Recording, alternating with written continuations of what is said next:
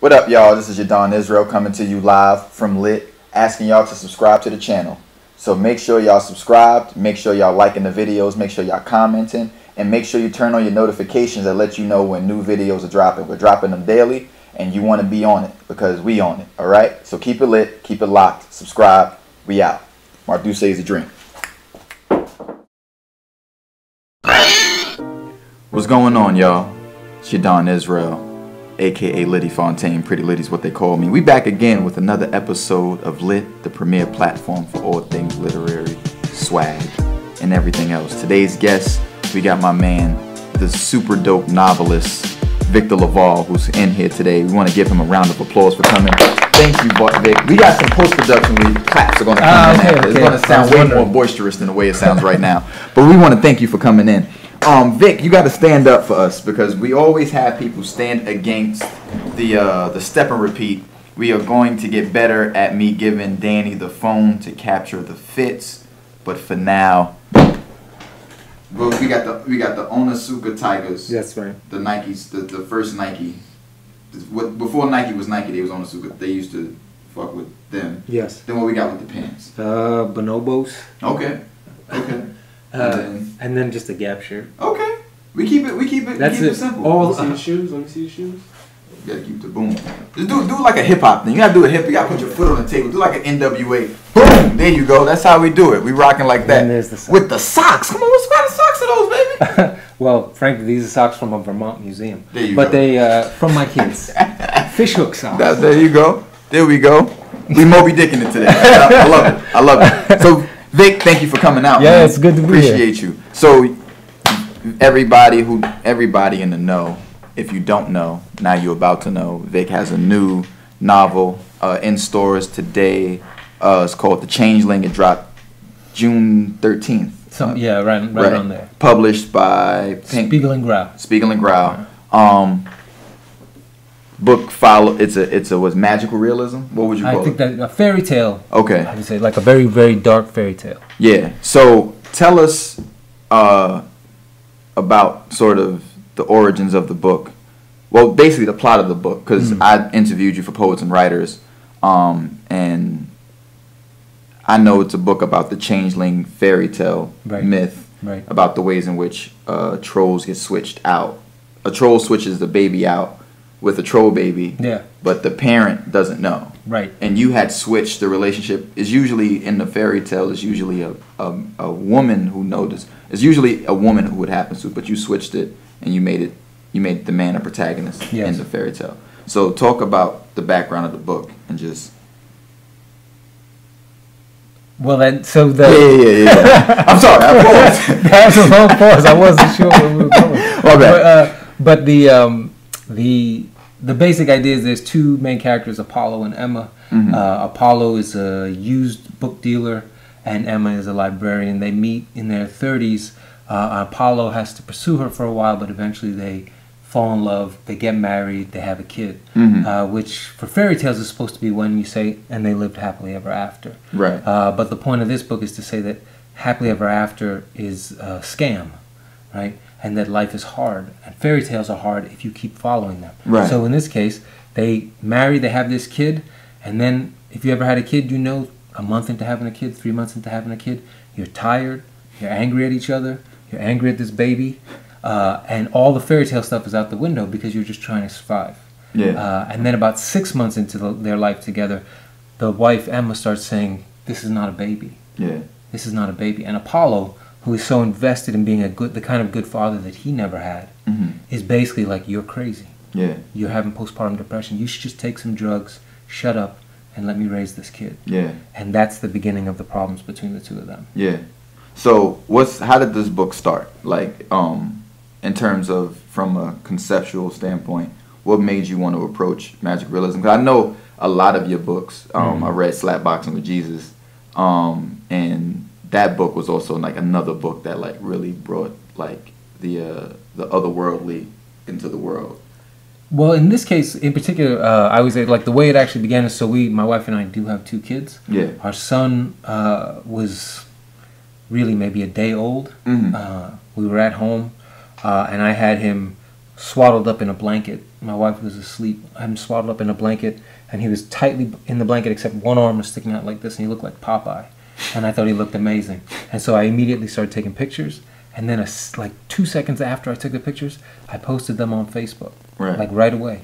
I didn't even think about it. And only 10 minutes later did I start to say, why did I do that, you know?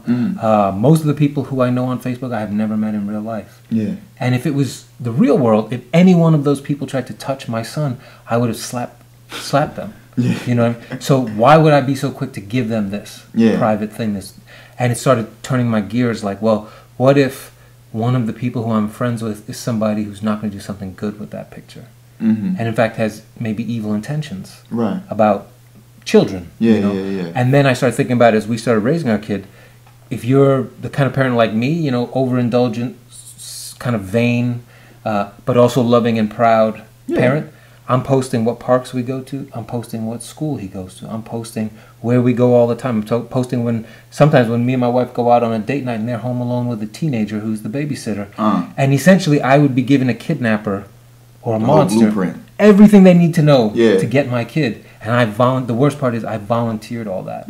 And I thought this is like the heart of something that is horrifying to me and would be horrifying to a lot of people. Right. I didn't even think about till you just said it.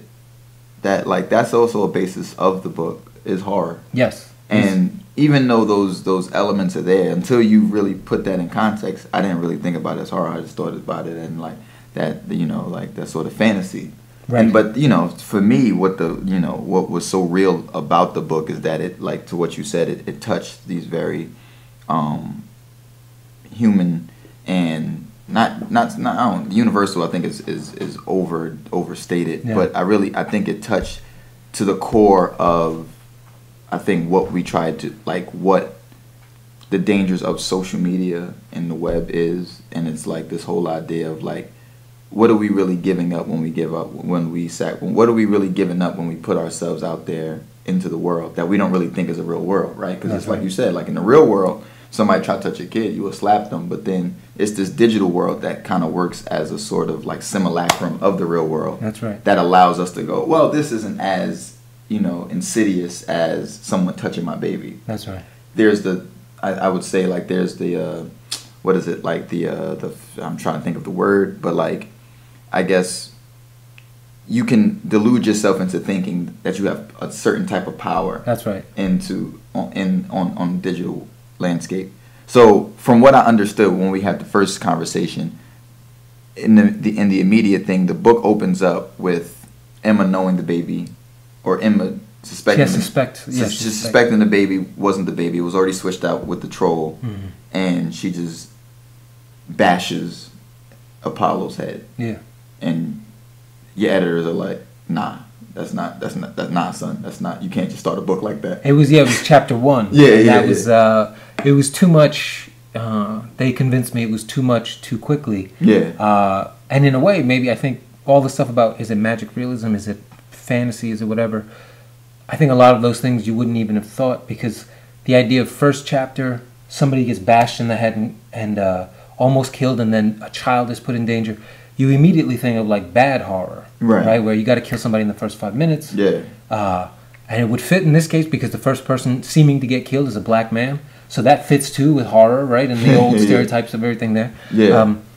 And that in a way it would throw you off. They were basically like, it'll throw off a reader for the rest of the book into thinking this is like a cheap scare kind of book. And I know you want it to hurt when this happens. You want people to care about these people when it happens. Right. So we need to get to know them. Absolutely. And it was great advice, and it was nice to sort of then step back and go so far back that you basically had to get to know his parents, Apollo and Emma's parents, before you got to know how we come to that moment of extreme horror. Yeah. And I think what it also did, it allowed people to see that, you know, real life situations are not as cut and dry as we sort of trying to make them to be. And I think that book, by like putting that history in there, it resists this very easy exercise of turning someone into the good and the bad person. For sure. Like yeah.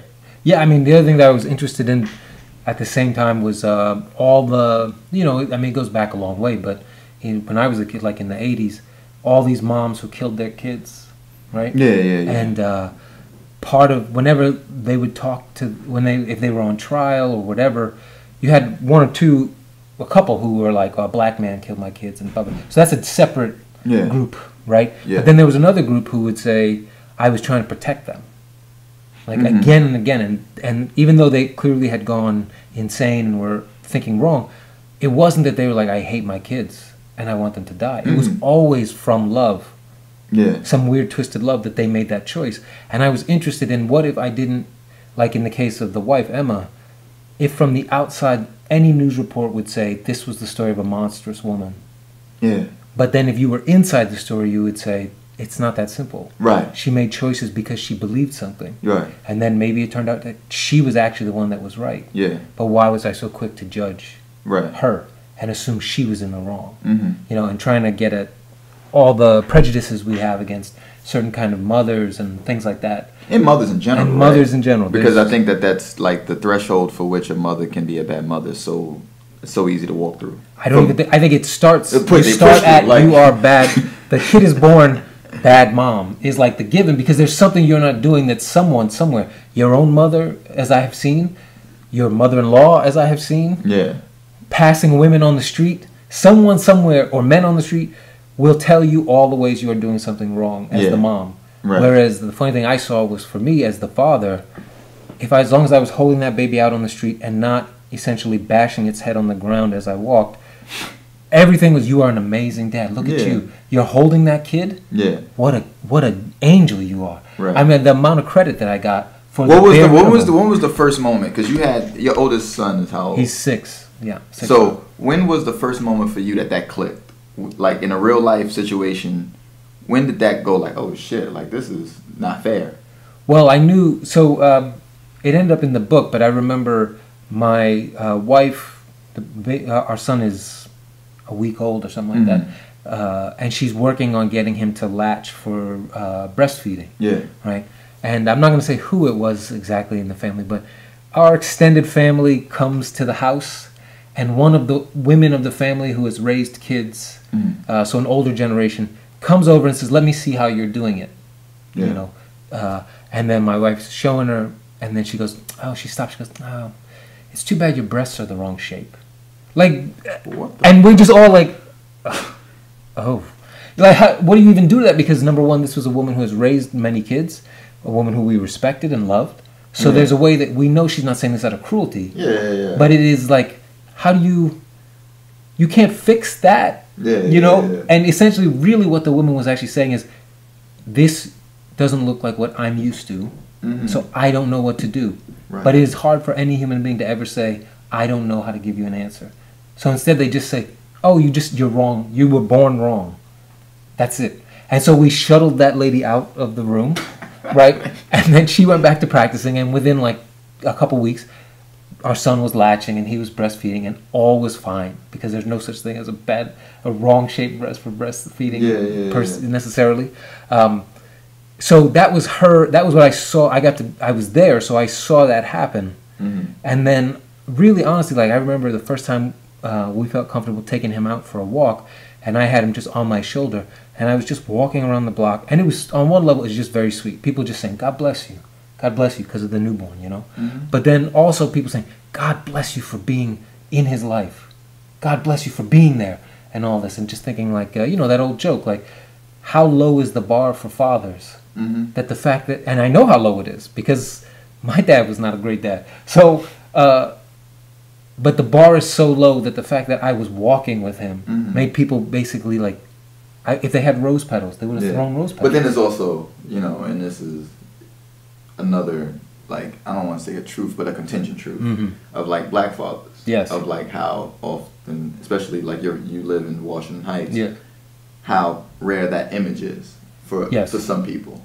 Well, that's the funny thing is I felt like I know how rare that image is, but I don't know how rare that truth is. Right? No, that's why I said a contingent truth. That's right. Because I think it's contingent upon where you live and what you have access to. That's right. And so, if like I'm from Bed-Stuy, I grew up there. Like if I am looking at that image, that's an image that stands out of my mind, because it's like, you know, I've always seen mothers with their kids. Yeah. So I think it's something that happens that's very pernicious, where it starts off as something that you think like, because I see mothers with their kids all the time, I don't notice mothers at all. I kind of notice bad mothers. Right. I notice Right. mothers sans their kids, like, oh, Yeah. where's her kids? Yeah, that's right. And so when you see a father, you think you're doing your job by like congratulating that which you haven't seen. It's like Right. it's like its own fantasy That's in right. a sense. That's right. Like recognizing a unicorn, like, oh shit, there's a father holding his son. Like that's Right. new shit. I gotta talk to that man. Like, Yes. what do you do? Like, Yes. where do you work? You know, and Right.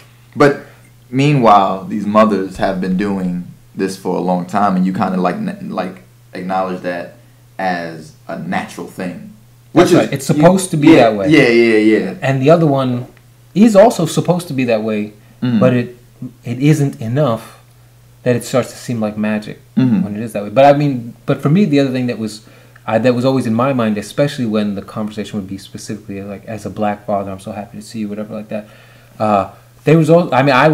There were times like in the beginning, I finally gave up arguing, and I'd say, oh, you know, the father who abandoned me was white. I just want to point out, lots of white fathers abandon their children, and he didn't look back. Yeah. So, and then at a certain point, my wife was just like, you know, you can't tell everyone.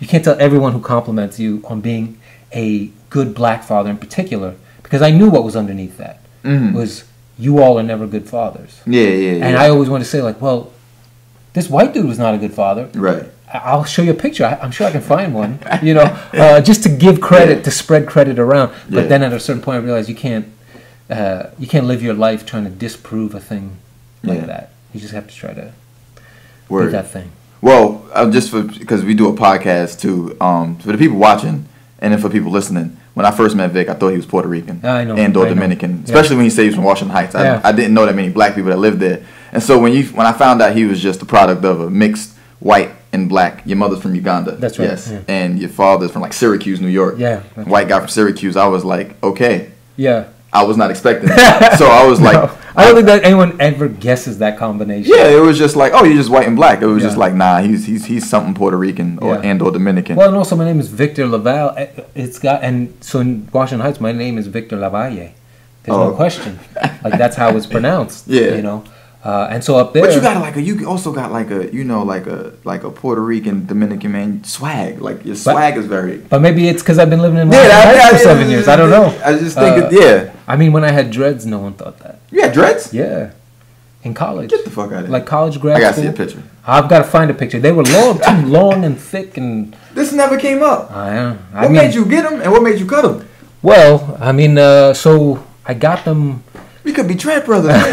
It was like I started growing them like sophomore year of college, maybe something like that, and it was a mix. Now with distance, I see it was a mix. It was it was a degree of pride. I was coming into a degree of like political awareness. And this is early 90s. Yes, early 90s, like 91. Oh yeah, this was definitely the swing of things. So that was like a big part of it, and so I took also special pride in like they were like big naughty dreads, you know what I mean, like to the point where like the whole idea was like grow them for a while and then just sort of tear them a little so that they would, because if it was too much, I couldn't go for the full like burning spear giant single knot. You wanted to get like a Basquiat something, even like I guess like even Marley or something like that, where they were a little thicker, you know, a little rougher kind of look. And so I grew those and I had them up until so started in 91 and I had them till 98, 99, like right around there.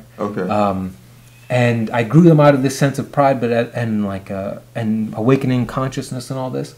But there was also a way that I was like, at the time I was like I was maybe 100 pounds heavier, 120 pounds heavier, and in a bad place, like emotionally, mentally, all this stuff. And so there was a way, like I would grow the dreads out of pride, but then I would wear them like a curtain in front of my face. I look like it from Addams Family. You know, which it was like, so it was a mixed sort of message. Like, look at me, I'm proud, but then I'm hiding my face essentially. And so this is a mix of like pride and shame. Yes, exactly. And so the pride was about black pride, but then the shame was about personal shame. You know, and trying to put these two together. And so I think when I got to be around 98, 99. Two things happened. Like number one, I started feeling like I don't want to hide behind these anymore. I started feeling more confident and all this stuff. And I had sold a book, and I felt maybe a certain degree of like, I want to show people my face. I want to be out there. And so for a while I was wearing it more like I was actually pulling it back and like showing my face and all this. And then I remember I saw this movie called Once Were Warriors. You ever see that one? No. It's about it takes place in New Zealand. It's about Maori folks down there. And it's a great movie basically about coming to terms with being the local population, but having been taught to be ashamed of who you are. And it's this one family. The father is like a pretty vicious alcoholic. It's a Maori family. And then the sons and daughter, I believe, like one of the sons goes like full, like he starts getting the tattoos and he's doing everything. And then there's this great moment toward the end where everyone has started sort of reconciling the personal and the political and all stuff. And then that brother, who now has like face tattoos and everything of like the traditional stuff, says to the younger brother, if you want to come, I can make you one of these. And then the brother has like a nice smile. He says, I wear mine on the inside. Ooh. And I love that line. And it was this moment where I realized, I had moved to a point where I said, I don't have to show everyone that I'm proud of this anymore. You can show them. I can just show it however I want to show it. So you still, in your heart, you got your dreads. Exactly. And so I cut them all off and I was on a beach. All right. So everybody who wants to know what Victor LaValle's heart looks like, it's dreaded. It's got dreads. It's got dreads. That's it's got dreads. That's right. It's a perfect line. So let's take us back.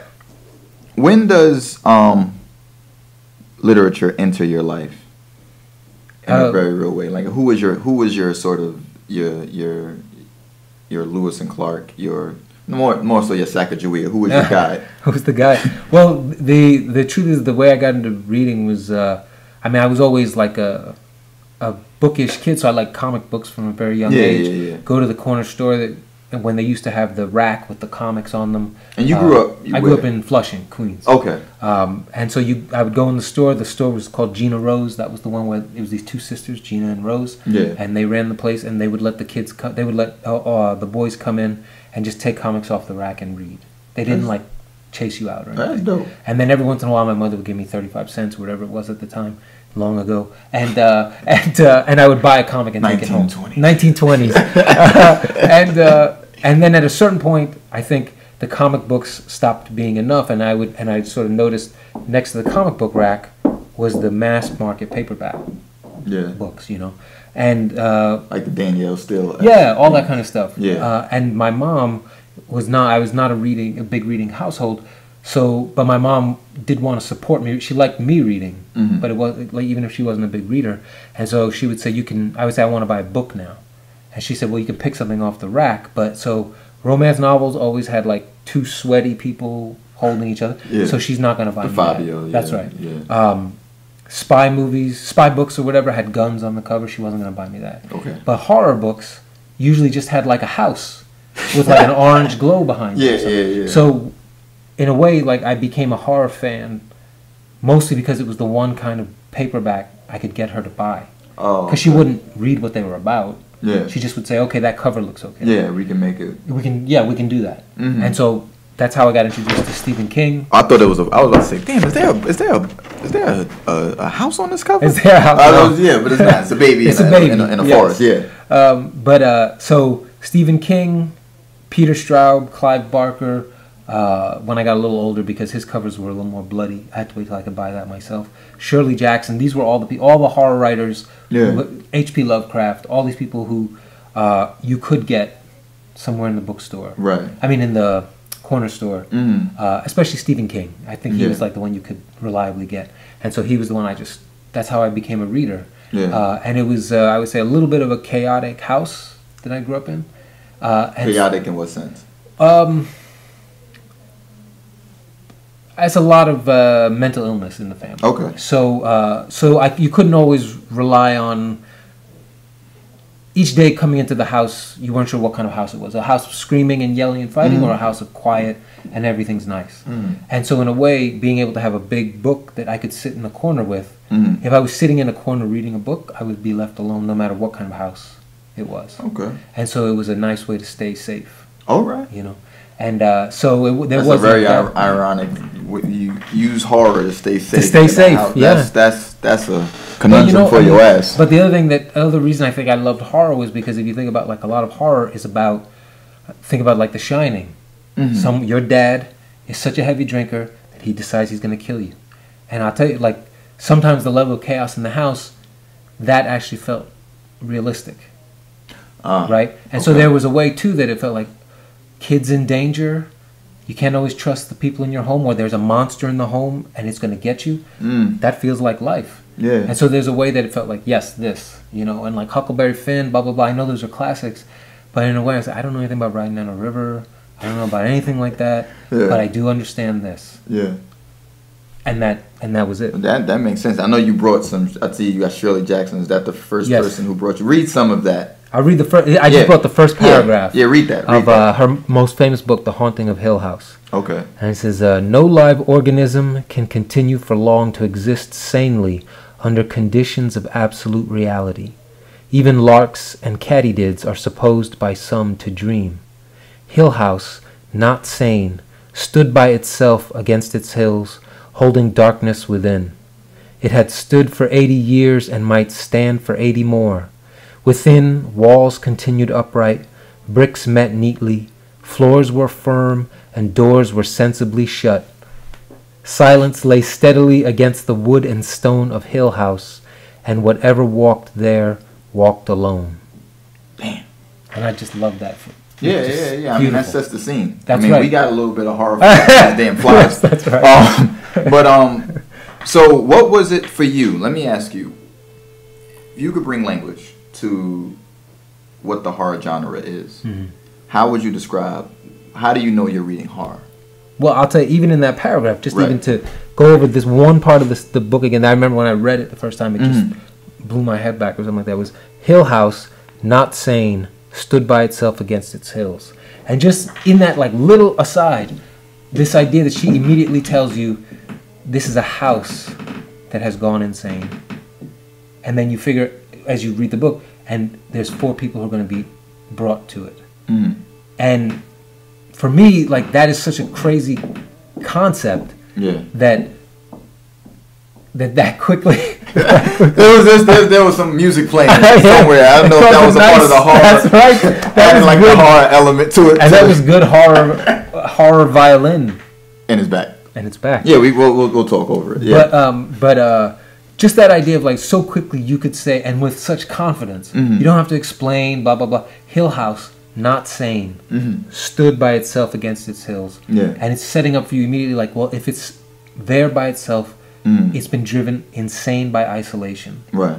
And then if the book is about 4 people are being brought here, it's like what would you do if it's like you're just thinking like someone's about to be locked into a room with someone or something that has gone insane. Yeah.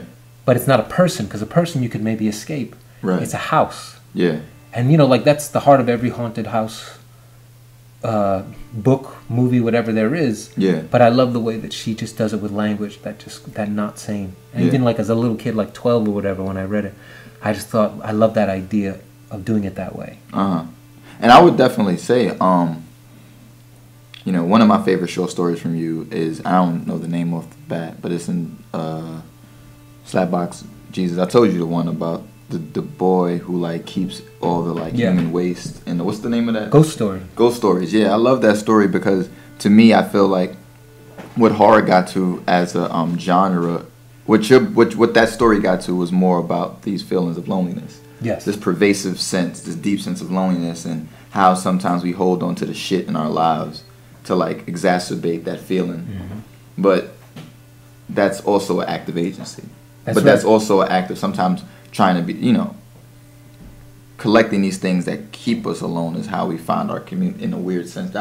His community was the shit that he kept from people. That's right. And so when you started writing, was horror the first thing you started to write? Or were you just trying to see how your voice sounded on the page? No, I was explicitly, I was trying to copy Stephen King, in particular, and Clive Barker. But I was writing, so like I would take say there's a book of Stephen King stories, Skeleton Crew or something like that. And I would pick one of the stories from there, and most of his stories take place in Maine, ruralish kind of life, white working class life or whatever. And I would just take whatever the basic story was and just move it to New York and to Queens, you know. Yeah. Even to the point where it would be some guy in his 30s who's got a marriage that's failing and all this, but I'm 13. I don't know anything about what a marriage, and I'm raised in a household where I never saw a marriage. I don't know what it looks like for a marriage to fail or succeed or anything like that. But I'm just trying it out, you know. And so I would basically, I guess these days you would call it plagiarism. If it had been published, it would have been plagiarism. Well, good it wasn't published though, right? But isn't that's the quote, right? Like great artists steal, or great artists borrow. Great artists steal. Great artists steal, but the problem is you have to. If it's a really good theft, they have to. People can't realize you stole, right? Whereas in my case, it would take two. Like the kind of magazines I also would have been reading and sending it to would also be reading Stephen King, and they would have said like, "What is this? Is obviously that, right?" So yeah, if you can hide your theft. Yeah, you know, then your son can be president. So your first book is, what's the first book? The first book is Slapboxing. Yeah, that's the first book, and that came out in 98. 99. 99. Yeah. What was some of the early reception to that, and how did you? Because part of writing and part of horror is, I guess, seeing an audience react to the horror. Yes. Was the reaction that you got from that book the reaction that you wanted in terms of what you were going for versus what you got? Well, so in that case, I say for the most part, the horrors in there are mostly like realist horror. Oh yeah, like the ghost story one is on the outer edges of that kind of stuff. But in a way, it reminded me of Seven, the movie Seven. Oh, I like that for some reason. Maybe because again, the saving stuff and the and you just never know what people got going on in their apartments. And that's right. Another horror in New York City. Right, like New you York don't know, City, like especially. you don't know what's going on. That's right. But the most of the stories in that one are pretty realistic, and they're mostly about Black and Latino boys growing up in Flushing, Queens, like I did, and like most of my crew was, or at least a good portion. And so the good thing was I got really mostly very positive review, except I got this one super racist review in the Times, in the New York Times. I remember. I just remember. I never will forget because it was so like you don't like the book. That's fine. Yeah. But I will never forget the line where he said, "Those of us less enamored with literature pumped through a boombox will say no," or something like that. And just really, I'm telling you, the crazy thing about this is like so. Who wrote that? His name is Ray Sawhill. I'm looking for you, Ray. I'm looking for you. But the funny thing is, I knew where he lived because at the time when that came out, the woman I was dating, she worked at the magazine at the same magazine, Newsweek. I think, Newsweek. Yeah. Where he worked. Right. She knew him. He was an older guy and all that stuff. And for like 2 minutes, my boy Aki, who's like an MMA guy and all that stuff, he was like, "Let's just meet him out front and just beat his ass. Just let's beat his ass for doing this." And I really thought about it for a little while. Right. But then there was another guy who had a book out at the same time who got a bad review, and then he took out an ad in like some magazine where he just talked terrible about the reviewer. And I saw what happened. Like the larger body of this literary world, the only way I can think to say it is they're not used to having to stand up for the things they say, right? And so there's a way that they take it as sacred. I should be able to say anything I want, and there shouldn't be any repercussions, right? It's just free flow of ideas. This is my reaction to things. You can't beat me up or talk bad about me in an ad. Tell that to Richard Ford. Well, I mean, but certain kinds of people do get away with it more. Yeah. Especially depending on who they target. Yeah. Right. And in this case, I saw this dude was a white dude taking out this ad, talking bad about this person, and I saw him essentially get kind of shunned and like the sense like he's not going to publish another book, they're going to make him pay for that, blah blah blah. And I thought like, well, if me and my boy Aki show up at Newsweek and beat the shit out of this old white guy, this is not going to be good. And more importantly, that wasn't the life I didn't want to start my writing life that way. In a Suge Knight. Yes, that's right. Hanging people out of windows. So, but But that is to say, that long whine is to say, I still obviously, number one, remember something from 18 years ago. Yeah. And number two, that really was the only bad thing. Everything else was very positive. Let me ask you something. Why do you think you can remember the bad reviews better than, I'm pretty sure, like the good ones? What is it about you, or what do you think it is about writers that allows them to? Because I feel like every writer I've spoken to, they all remember a bad review. Of course. Yeah. Well, I mean, one is like psychology, right? Like there's not many people. I don't know many people who honestly can just let things roll off them. I know there's people who say they do, but I haven't met that many who actually do. Like behind closed doors, I can tell you multiple writers who tell me I don't read reviews. In interviews, they say I don't read reviews. And then if I see them at a party or on the phone, they're like, "This motherfucker." They read them, you know, and they remember them. But I would just say for myself, it's just it's vanity and insecurity. I'm always like on the vanity side. I'm always amazed someone has anything bad to say at all. But you also think the fact that sometimes, like, criticism, like, there's a fine line between criticism and hate. I feel like, to me personally, like, my language for criticism has always been it's an act of love. Not saying that you have to, like, you know, hobnob over it. Yeah. But there's a sense of where the criticism is coming from is like, I see what you're doing. I'm reading the book on your terms. Yes. I see what you're doing, and this is where I think it succeeds. Right. And this is where I think it could do better and or fail. But sometimes, like you said, like, you know, that fucking boombox line, that was just like, what the fuck is that? Like, that's what and so it's like, I feel like sometimes hate gets concealed as criticism when it's just hate. I think that's right. And in fact, I've had critical reviews that actually taught me how to do something better the next time. Like I read all my reviews, or as many as come across my desk kind of thing. And the ones there's like in particular, there's a couple I remember that talked about how that talked about a previous book and the idea like of whether or not enough of the narrative strands came back in a way that was satisfying. Yeah. And that stayed with me and made me really think like, okay, you don't have to wrap up everything. Yeah. But some of the big things, you can't just sort of say like, oh, I just took it where I went. Yeah. If you really want to satisfy what they're trying to teach you is you need to make some of this feel like you've closed at least some of these loops. Right. You've answered some questions. Yeah. And that, I mean, for this book in particular, by the time of The Changeling, I really felt I've learned from those kind of reviews. Mm-hmm. But those I don't take as hate. That's criticism. Criticism is healthy. Yeah. And I learned from good criticism, like you said. But hate, that's really like probably just about the most hateful one that I... Yeah. And also it was because it was like first book, New York Times review. There's all these ways that you're building it up as like, oh, this is going to be the thing like I get to put on my, at that age, you know, put on the front of my book. How old were you? 27. Oh, yeah, so you were my age then. Yeah, and so, you know, and then just the name, the New York Times Book Review, having learned how much that means when they like you and when they love your stuff and blah, blah, blah.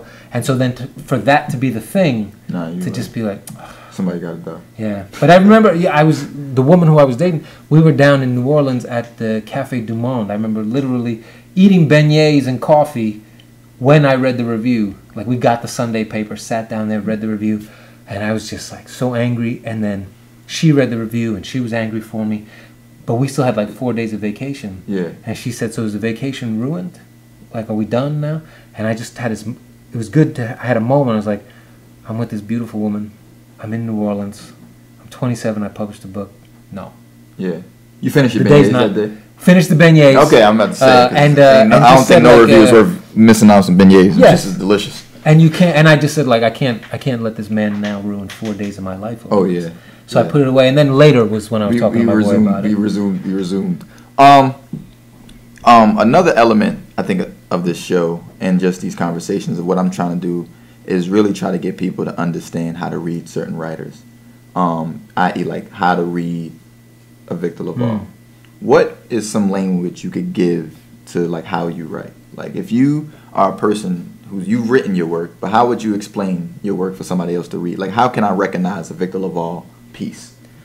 Well, so I would say it probably is a mashup of a couple genres.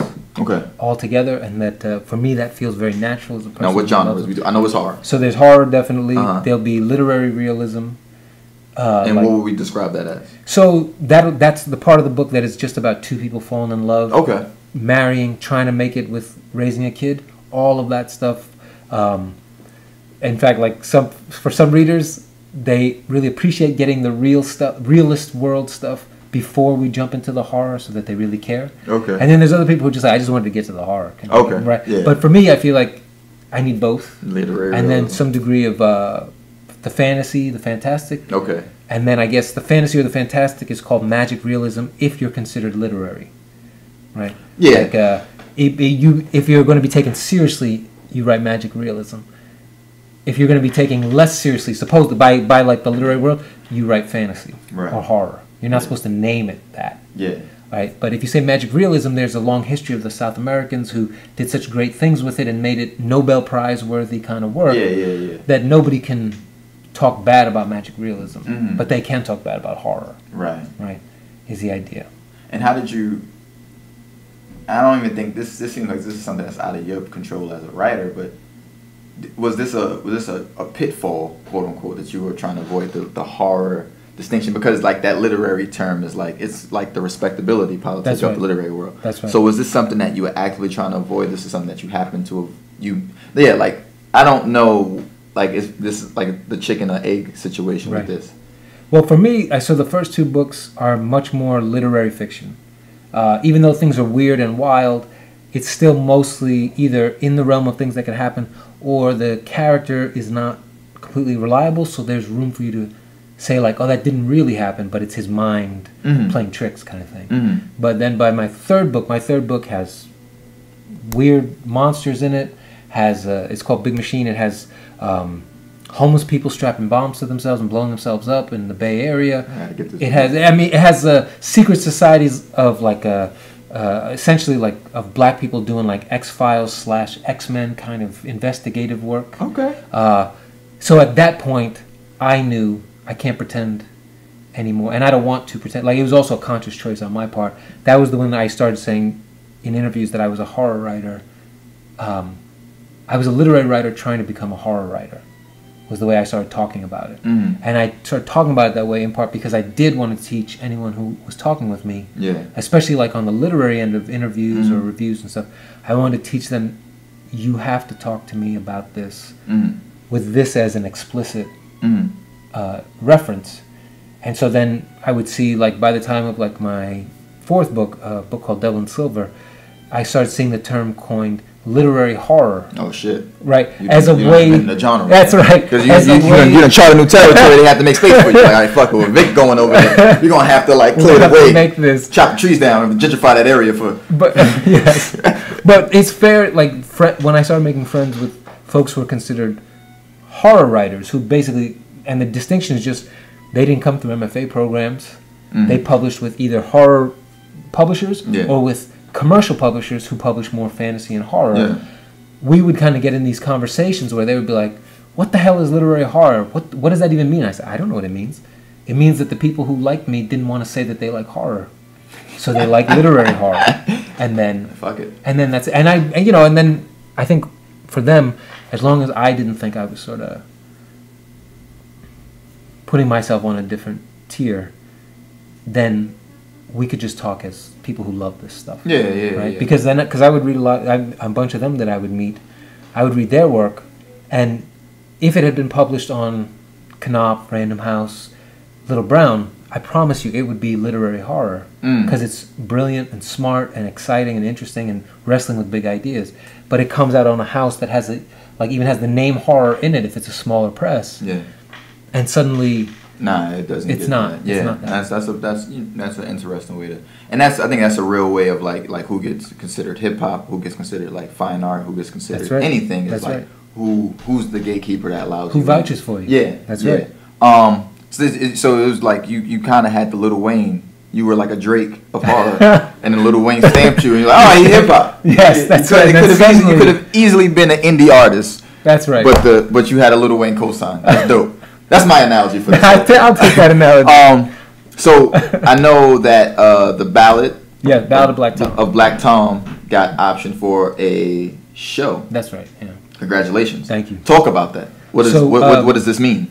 Well, so what it means is AMC optioned it and is developing it. The nice thing, it means like it's just me in a room with these three executives from the AMC. I'm loving just how every time you talk about something, there's music. I don't know. Yeah. I don't know if the mics will I've pick like this planned up. it. Yeah, it's like music, just violins just playing in the background. If you hear that, that's I think Vic brought them. I brought them. They're hidden out there. But and so what I did when they were first interested in optioning the book, I said, well, I would like to. I want to make my pitch. I would like to write it. You know, I want you to let me write it. Like, because usually, you know, they might say, I'm not a screenwriter, like professionally. I haven't had that life. So they might say a screenrunner, like what they call them? A showrunner. A showrunner. Yeah. So, but they might even hire like a screenwriter who would then later work with a showrunner if they got that far. Okay. But I said, they said, do you even have any samples? And I did have a sample of something I had written. Oh, dope. So I said, take a look at this. They read that, and then they said, all right, we like this enough that we'll give you your shot. And then I said, what I would also love is I want to write it, but I would also like to be the co-executive producer, so that I would also have some say in casting and things like that. You know, and what was great about them was, I mean, you know, so they've done like Breaking Bad and Mad Men and all this. Yeah. They were very clear that they felt like their shows do best when they have a creator who has a real point of view.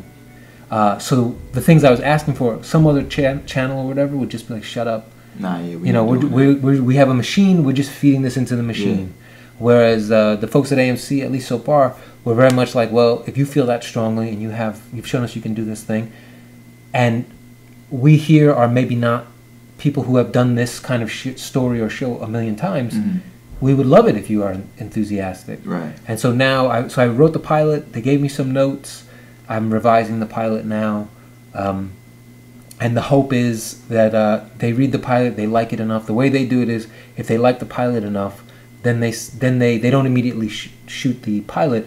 They then say, okay, now we want to work on writing out the whole first season. Oh, shit. And they go through all the notes and revisions of that. And then once they get a whole first season good, then they film the whole season. Okay. And in that way, like what they tried to say to me was, it can be disappointing for people sometimes, because what they hope is you film the pilot, and then on a selfish level, as the writer and executive producer, you get paid like an extra amount of money if they actually film it. Mm. And then even if they say no, you can go to another channel with another show and say, look, this is what my show would look like.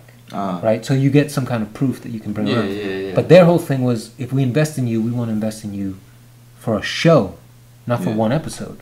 So if we get to that point and then we shoot a whole show, then I promise you we will have invested so much in you, we want it to succeed. Yeah. So we're very early in the stages, but so far they've been very positive. Now, was that a big check? You ain't got to tell me the number, but was it a... I will say... You take your family out to dinner with that check? I'll tell you this, I paid off all my student loans. Hey, I don't know what your student loans look like. It was not a small amount. Woo! Yeah. There you go. Shout out to AMC. So tell us. It was a good thing. What Blonde Tom is, because I want to know. I want people for the Ballad of Black Tom. What's the story about? Because if it's paying off student loans, I got to know how to write a story like Black Tom. Well, Ballad of Black Tom was there's a writer from the 1920s and 30s named H.P. Lovecraft. Okay. He's one of the most famous horror writers around now. And he did a kind of horror called cosmic horror.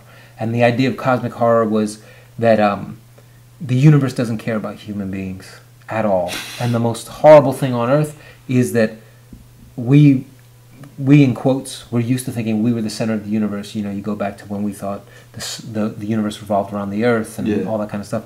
But the real horror at the heart of most of his stories is, at a certain point, a person comes to realize how minuscule and unimportant human beings are in the larger designs of these great creatures of the world and the universe. And that drives them mad, right? And so he wrote some amazing stories that way, but he was also an incredibly racist and sexist and anti-Semitic person, right?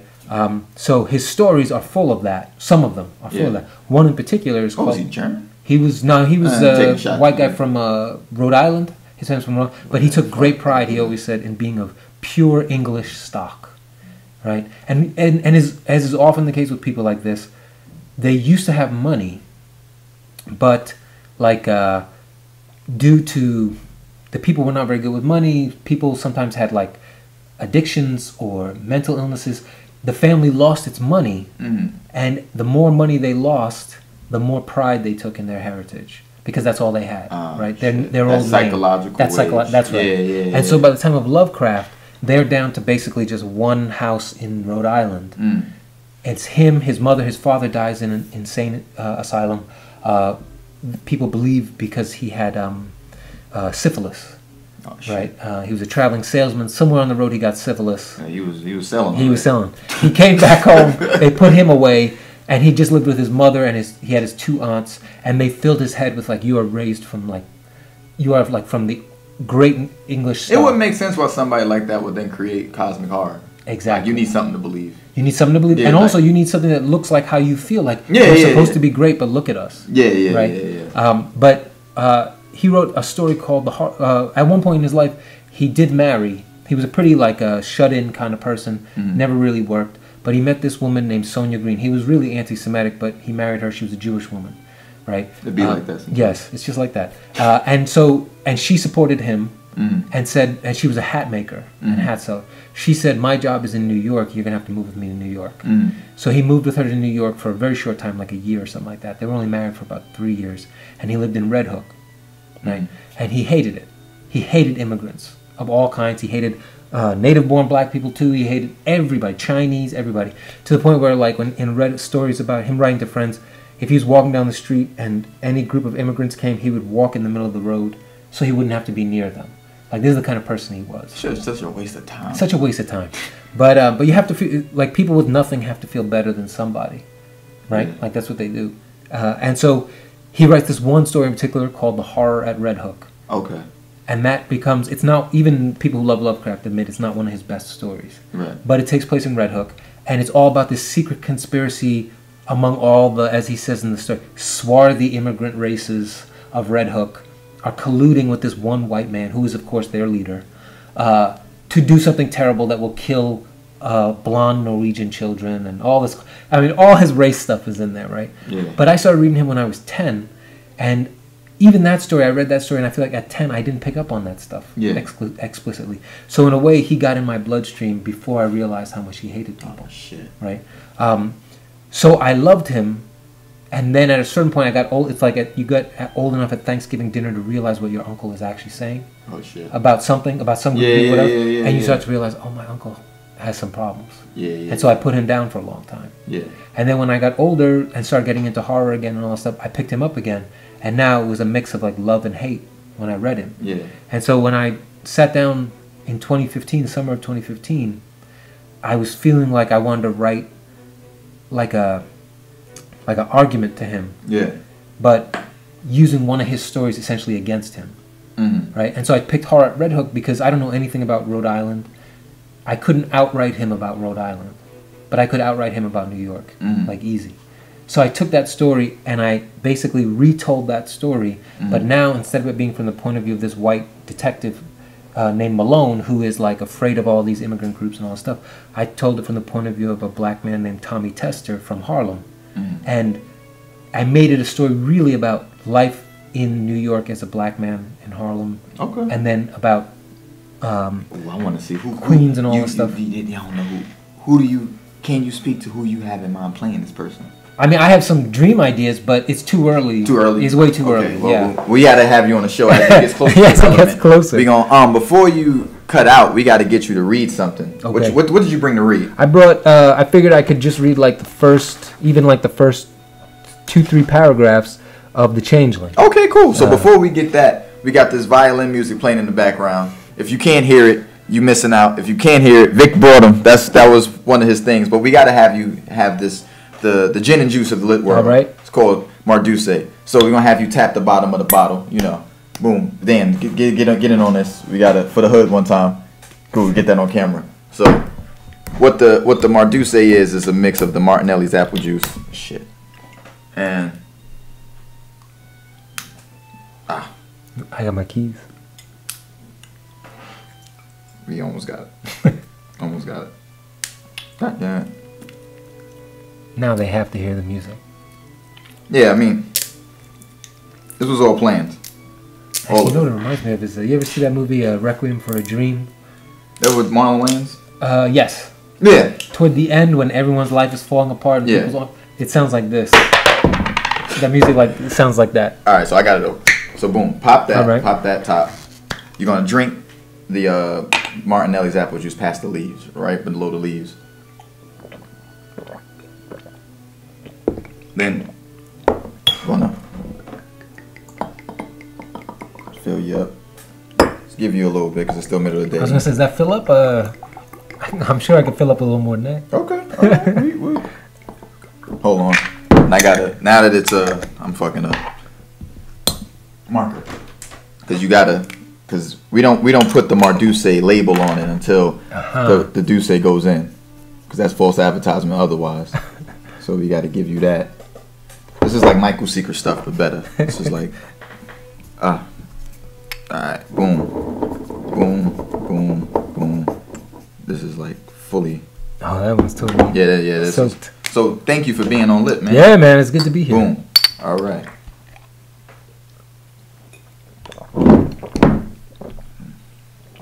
It's good. Yeah. That's more. That's the gin and juice of the Lit world. So, bring us in with the first chapter, man. All right. Why don't I just read the first chapter? Is a little long, but I'll read a couple. Whatever. Do what feels right. This fairy tale begins in 1968 during a garbage strike. In February, New York City's sanitation workers refused to pick up trash for 8 straight days. 100,000 tons of garbage filled the sidewalks, spilled into the streets. Rats ran laps alongside morning joggers. Rubbish fires boiled the air. The 5 boroughs had been given up for dead. Still, there was some cracked magic in the air, because that was when Lillian and Brian met.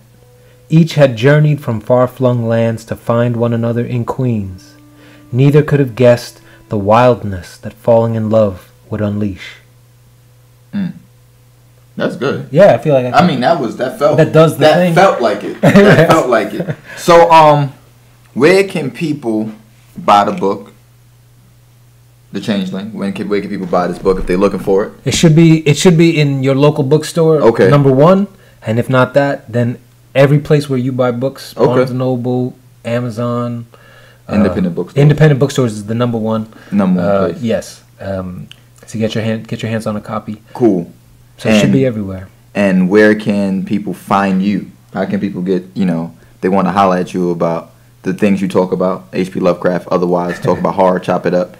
Where can people find you? So the website is just my name, VictorLaValle.com. Yeah. And then on Twitter at Victor LaValle. Okay. And that's it. And then any events, any readings coming up? No, not for a while. Okay. Are you teaching? Yeah, I started Where again in September at Columbia University in their MFA program. Okay, so if you at the MFA program at Columbia, you could probably catch Vic there too. Teaching. What are you teaching in? So I'm teaching a writing workshop, a novel workshop. Oh, right. That lasts a year. Okay. And then I'm teaching for the undergraduates. I'm teaching a class on plot and how to actually come up with one. That's dope. Yeah. Okay. Before you get out of here, man, I have to bless you with the Lit pen. This is all the guests that come through. That's very kind. Yeah. Very, very that's kind. That's beautiful. That's $100 pen. But for being on Lit, you get it free. You already paid the price for being Lit. Paid the price. Yeah. So before you get out of here, your literary swag. When I first met you, it was at Jess Rao's event at Greenlight when you had interviewed him for Your Face and Mine. Yes. Has your literary swag changed since then? Your 3 writers and your 3 clothing designers, has that changed? Well, as far as clothing designers, definitely the Onitsuka Tigers remain. Okay. And now, actually, I like Albert and Fitch for their socks. Okay. The sock game. Your sock game is... Okay, I would say that's one thing. Amazing. Victor LaValle's sock game is about to be fleeky.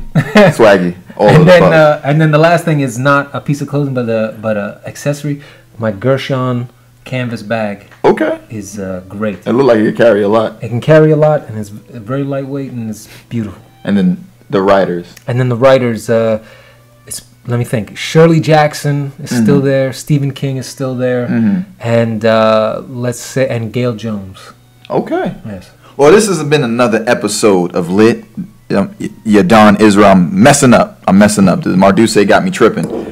Yadon Israel, Victor LaValle, The violins have been playing. The flies have been flying. Follow us at Lit Platform. Shout out to Pink Pig Productions. Shout out to Surreal Jules. We out. It's lit. We gon' holler.